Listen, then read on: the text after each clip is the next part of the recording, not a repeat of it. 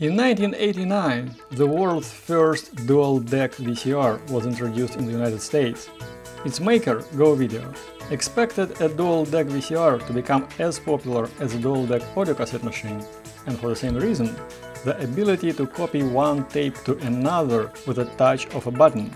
This feature proved to be so controversial that it took Go Video 5 years and a lawsuit to get its product to the market. In the early 1980s, two entrepreneurs from Scottsdale, Arizona, Arthur Dunlop and his partner Richard Lang, launched a video production company, Go Video. They shot local TV commercials, industrials and wedding videos. To speed up the operation, they built a full video editing suite inside a small Toyota van. They used several VCRs to assemble segments from multiple source tapes onto a single target tape. While doing so, they realized that using a single dual cassette VCR would simplify the job and would ensure better quality. They also realized that other consumers would appreciate an easy workflow to splice together their own videos or to make copies of movies and other tapes. So in 1984, they filed a patent for a dual-deck VCR. A year later, they incorporated their business in Delaware under the name Opta Corporation. Go Video didn't have a capability to produce the dual-deck VCR, so they had to find a manufacturer. Despite that the videotape recorder was invented in the United States, it was later refined by Japanese manufacturers who completely annihilated American consumer electronic companies. The only choice Go Video had was to ask a Japanese manufacturer to produce a machine, but the Japanese have been blocking the introduction of the dual-deck VCR. In 1990, Dunlop testified before the Judiciary Committee of the House of Representatives. In his statement, he was livid about Japanese trade practices, namely how Japanese companies pool their patents and technology, fix prices, meet on a regular basis to decide what products Americans would be allowed to have, and collectively decide which companies in Japan would make the next new product for American household. Dunlop filed a lawsuit on 28 defendants, including top Japanese and Korean VCR makers and the Motion Picture Association of America, after he found out that the voluntary restraint agreement by Japanese companies not to manufacture dual-deck VCR and not to sell component parts was caused by the opposition of Motion Picture Association of America, which considered dual-deck VCR a tool for illegal copying of American motion pictures. By 1990, Go Video has settled its differences with MPAA by agreeing to obey copy protection scheme used on many pre-recorded movies and to prevent their duplication. Most of the other defendants entered monetary or other settlements.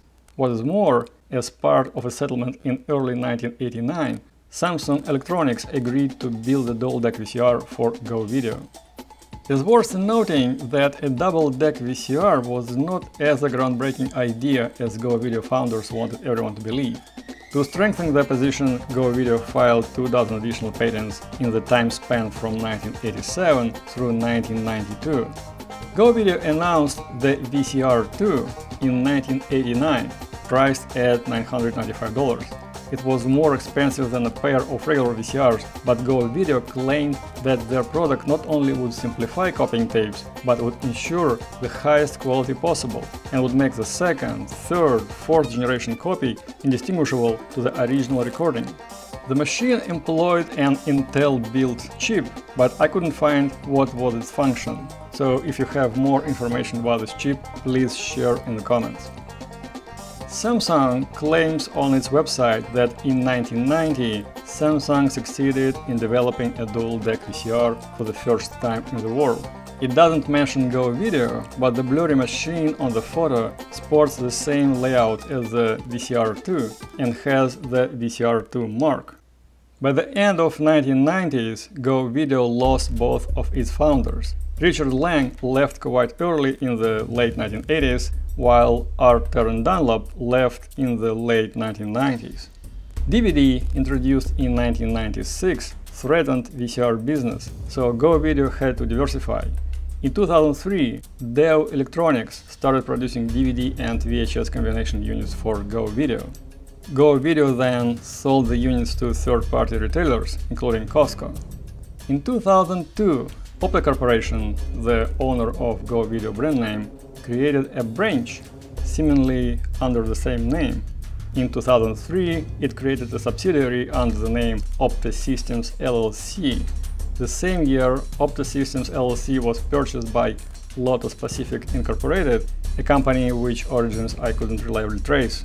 In 2004, Lotus Pacific changed its name to Opta Corporation. 19% of stock of the new Opta Corporation was owned by TCL Industries Holdings. In 2005, Opta Systems LLC transferred its intellectual property to TCL Multimedia Technology Holdings Limited.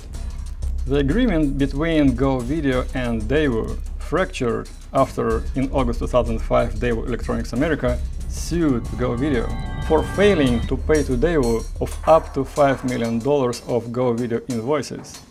Go Video in turn sued Daewoo, alleging that items supplied to Go Video by Daewoo were in a variety of ways defective, unlicensed, or counterfeit. In 2013, Daewoo sued Opta Corporation for actual and constructive fraudulent transfer, alter ego, and successful liability to the debt. As recently as 2018, the lawsuit still was dragging on. Meanwhile, in 2006, GPX, a designer and manufacturer of consumer electronics, audio and video products, became the exclusive licensee for all existing Go Video products, including the dual deck format. Next year, GPX changed its name to Digital Products International and launched 7 products under Go Video brand. It seems that this was the last time Go Video brand was used, as I couldn't find a more recent product carrying this name. In 2007, MPEG-LA sued Opta Corporation and Opta Systems LLC, formerly doing business as Go Video, for breach of license agreements. According to the complaint, Opta Systems LLC failed to report the manufacture and sale of MPEG-2 and 1394 royalty products and pay royalties as required by the contracts. It was further alleged that Opta Systems LLC's assets were transferred to Opta Corporation to avoid paying royalties. Oh well, enough of corporate machinations. To sum it up, Go Video started its history from lawsuits and ended it embroiled in other lawsuits. There is another interesting twist to Go Video's story. Remember its founders are Terran Dunlop and Richard Lang. Their children, Red Dunlop and Alicia Lang, worked together at Seaglass Productions, a full-service video agency that produces corporate, music, and documentary videos. From a mobile video production shop to a dual-deck VCR brand and back to video production. The circle has completed. Thank you for watching, please like and subscribe. Goodbye.